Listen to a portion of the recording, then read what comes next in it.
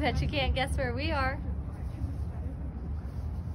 You guessed it, we're at the library. I brought you guys here because this building is Ohio State's main library and has been here since 1913.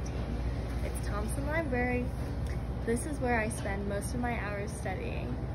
You might wonder how I could spend so many hours here studying without getting bored. Now I'll show you why.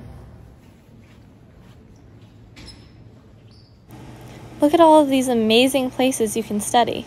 I can't even tell this is in the same building.